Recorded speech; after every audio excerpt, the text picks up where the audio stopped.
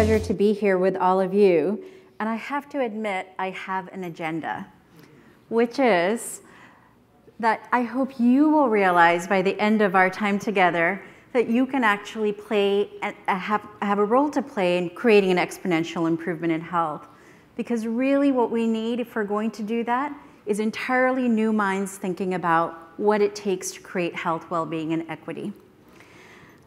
So our time together, in order to help you do that, we'll talk about sort of the vision of an exponential improvement in health, well-being, and equity that we've begun to create with the challenge that we've taken on, 100 million people living healthier lives by 2020.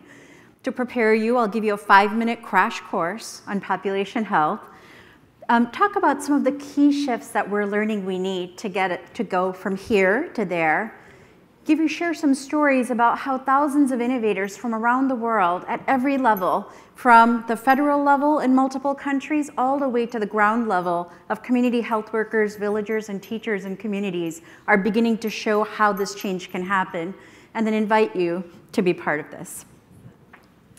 So as I begin, I have to start with where I first learned about exponential innovation, which was in the Rupununi region of Guyana, from Barca Foundation. So the Rupununi region, how many of you have heard of the Rupununi region of Guyana? It's the second poorest region and the second poorest country in the Western Hemisphere. And over the course of 10 years, achieved some of the most dramatic improvements in health and well-being across sectors that I've ever had the pleasure to see as someone who now travels all around the globe looking at and getting to study this. 16,000 people, 33,000 square miles, 36 villages, in silos, rarely connected with each other, nothing but dirt roads connecting them at best, no communication infrastructure, certainly no electricity, far less cell phones at the time, and the highest level of education being a 5th grade education. What that means is that teachers would come out, would have a 5th grade education and then come back to teach the next generation. Can you imagine that? What that would do to a place over time? But what was very different about Barca Foundation was their foundational premise, that they believed that the people in this region had the solutions within them. They said that they believed that they were noble.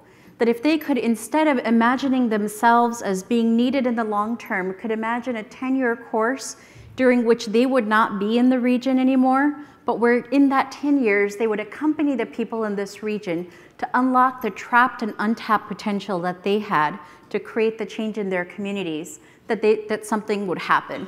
And I have had the pleasure now of watching this story over 20 years and get to actually work with some of the community health workers, villagers, and teachers of the children of those original ones that I work with, which makes me feel really old and really proud. But I just wanted to introduce you, as they did that, at the beginning, everyone did pretty common things, like did public health campaigns, they learned to look at their data, they learned to understand how to create change, they had some writing in campaigns to get community health workers that weren't getting paid, they began to help train up community health workers who just had 3 months of education and were sent back to take care of the health of their communities with no other health infrastructure. They began training them up and upskilling them, and they began improving the general knowledge of the village about what it took to create health.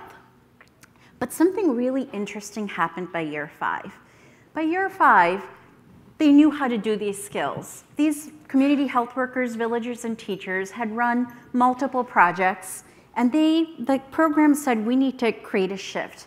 We need to now begin that process of transitioning leadership. And they began training them in how to help create a vision for the community, how to bring others together, and to then, together, begin to lead to what might be the changes that they need, looking at their data and understanding their context. And that was when everything broke loose.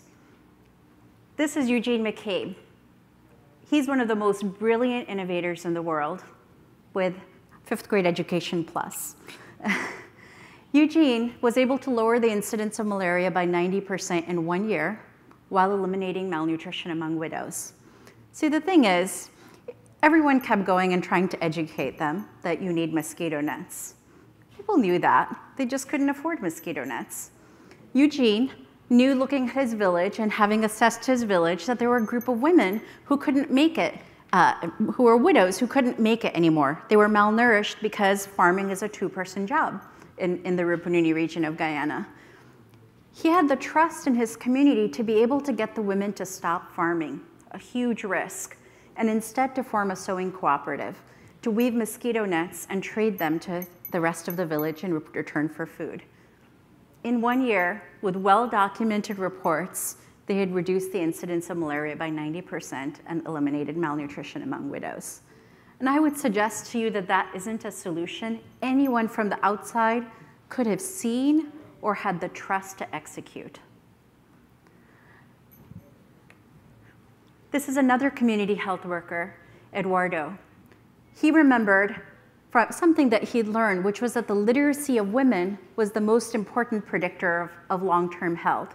And of course, most women in this village were, in these villages were illiterate.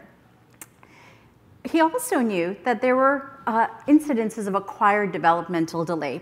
Kids were born, they were fine, and then by age 5, they had developmental delay. And they measured these and tested this. His solution was very simple. He created a nursery school. When funders would come by and say, I think your village needs a new tin roof on your school, he'd say, no, no, what we need is a nursery school. Can you help build what we need and create a proposal and get the funding that they needed? By doing that, within a year, he'd eliminated acquired developmental delay in his region. Because they had the relationships in this program, bringing people across this region together over the course of 5 years of relationship building, that solution spread and scaled throughout the region. And within a few years, as the community began to think from a long-term perspective and as a region about how they would improve their health, they decided that the most important thing that they could do was to invest in a high school. And so they put all their resources together with teachers contributing and volunteering their time, their effort. And within 10 years, they developed their own doctors, their nurses, midwives, a huge science curriculum, and are now solving many of their own problems themselves. It wasn't one solution. It wasn't one innovation that we came up with. It was unlocking their ability to create their own exponential innovations and trusting that they would. Thank you.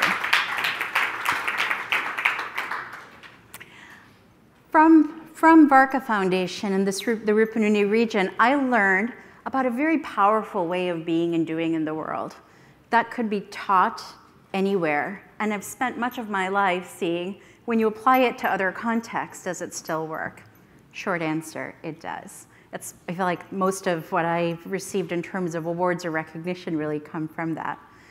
So as we think about this, here are some of the things that they figured out. First, they had to go from thinking in a me to a we. They had a leg up. They naturally saw that their communities were about that.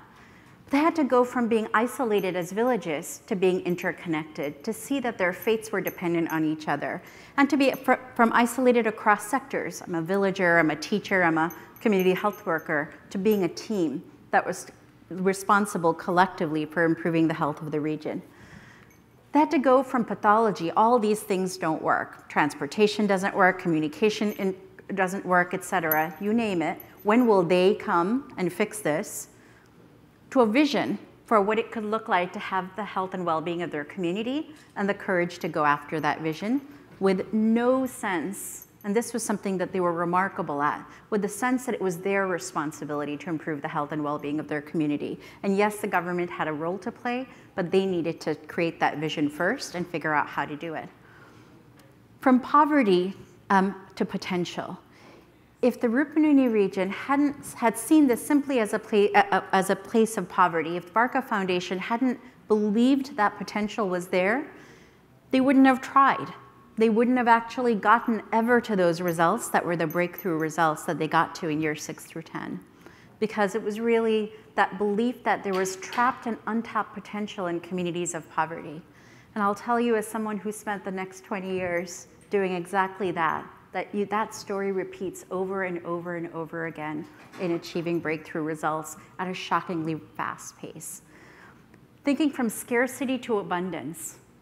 The widows were an asset. Who would have thought? It's really thinking differently that helps us to get where we need to go. And I'll show you some answers about that. From having answers to asking questions. They didn't need the best plan. They didn't need everything figured out.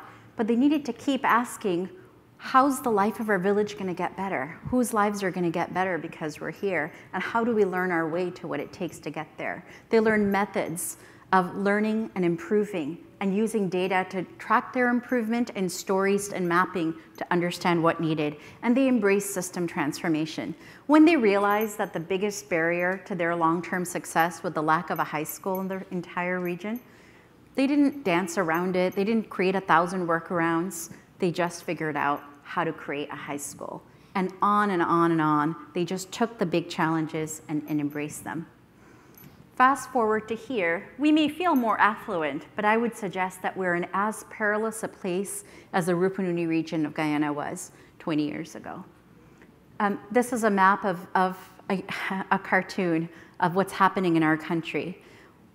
30% of the average family's median income goes to spending in healthcare. We spend 2 times the cost as any other developed country and are ranked about 37th in terms of health outcomes. And the population demographics are changing worldwide to accelerate and worsen that trend.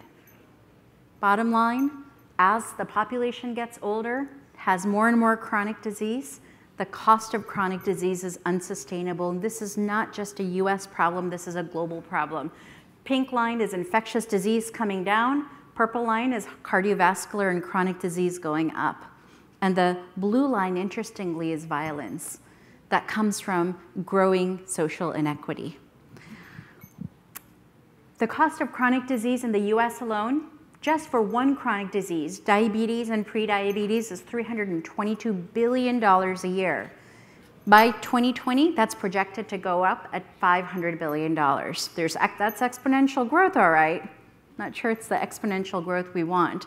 We happen to lead the world in the precondition to diabetes, which is having obesity, which is the largest risk factor to having diabetes.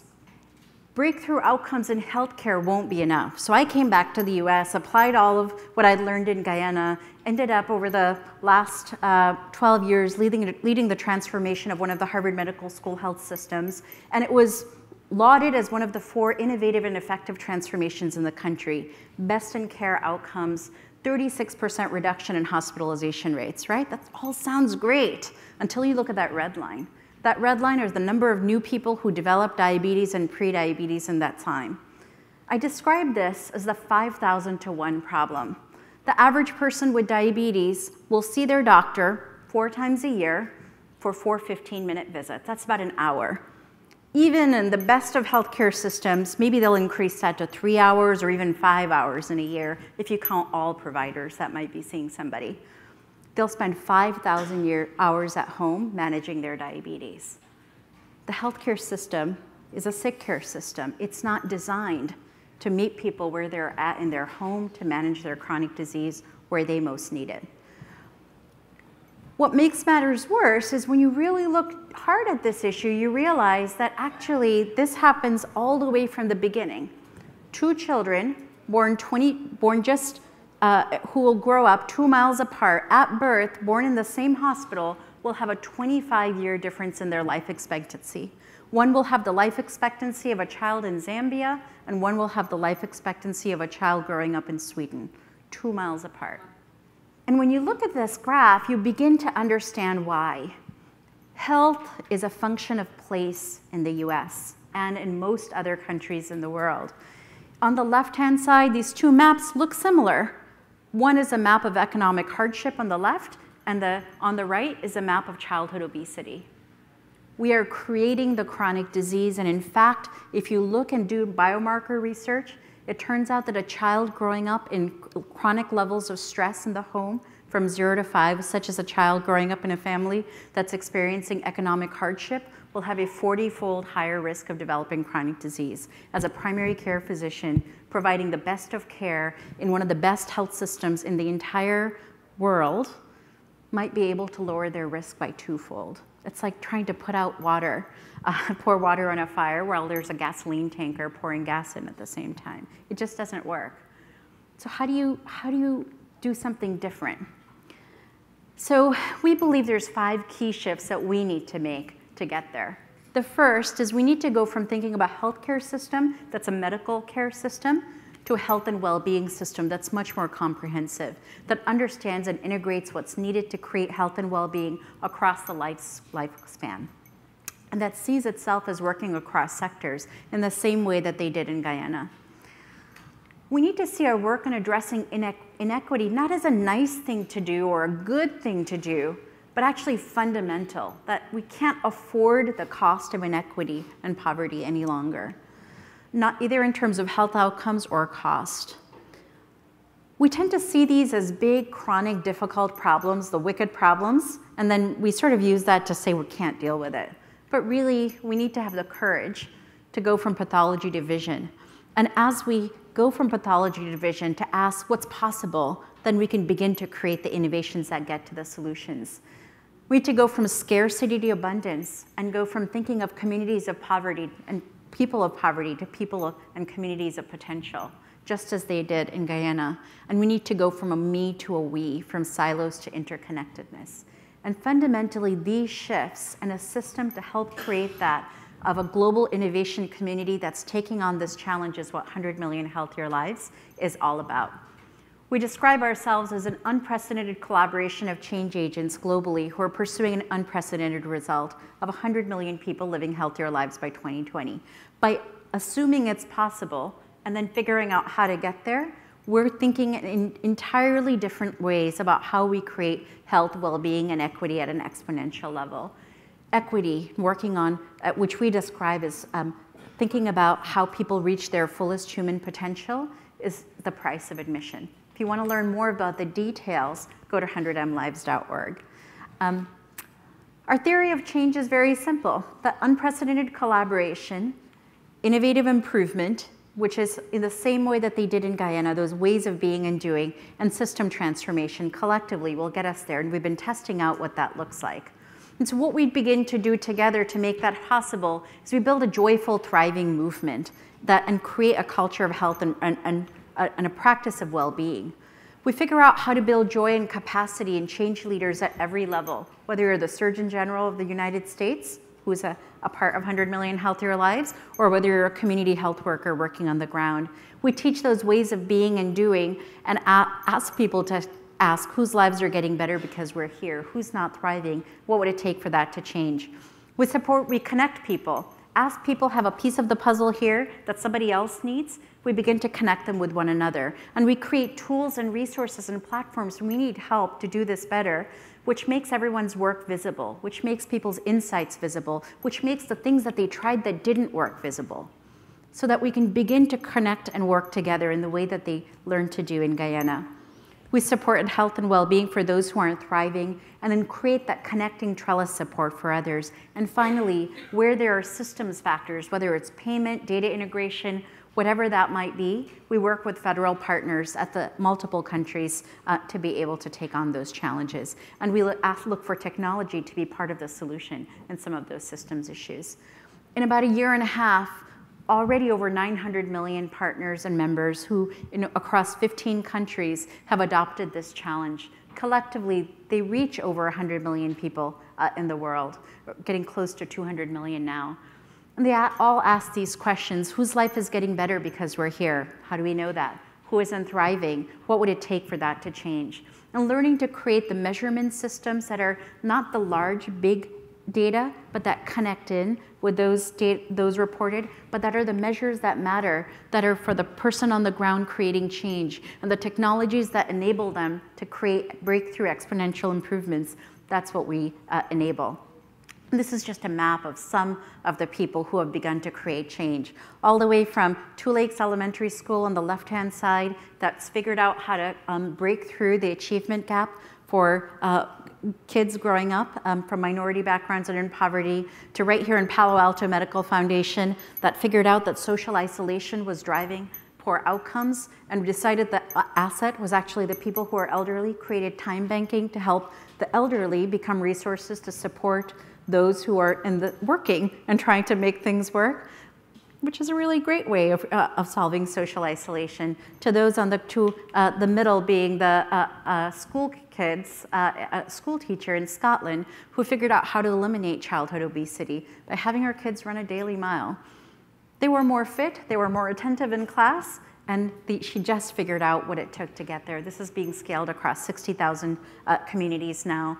To someone else in UK, Joe Dickinson, who figured out that mail workers, postal workers, could become trusted deliverers, checker-inners of people who are in the frail and elderly in their neighborhoods. They were already there. They were going into these neighborhoods already. To the Surgeon General's office, who's helping to create a campaign around opioid addiction. These are all just ways in which people are beginning to create change.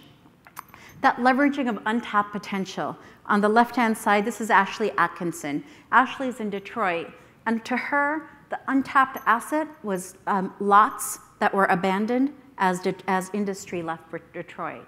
And she said these could be places for urban farming. She has 8% of Detroiters as urban farmers. They engage the community.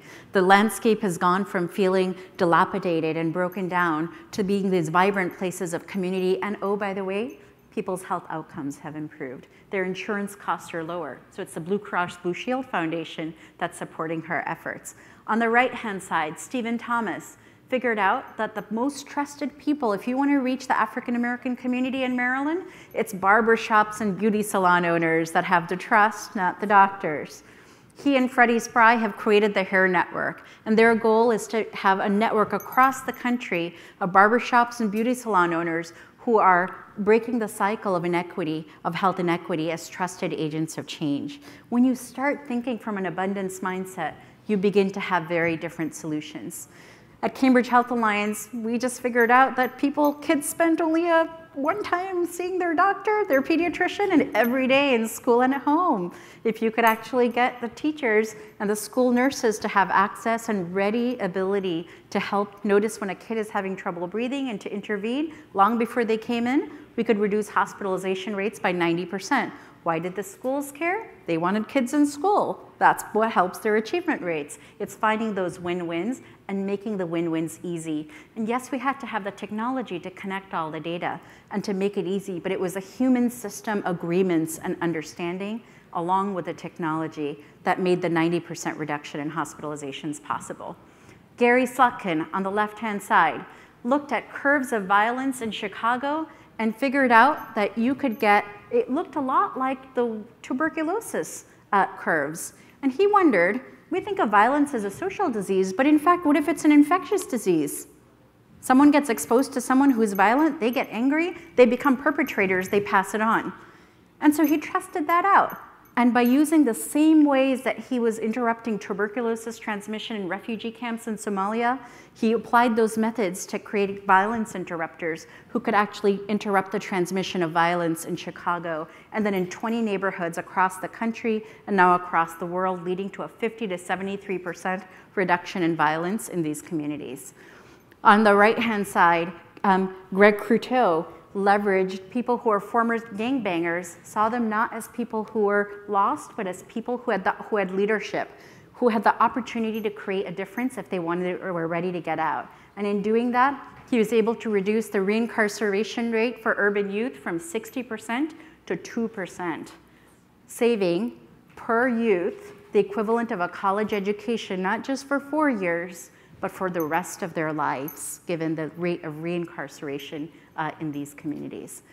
These solutions are there, but they're not connected. They have no system through which they can spread and scale. And a lot of what we're trying to do is not just help find these people who are all acting in this new way of doing, but to create a connected infrastructure where they can go to scale.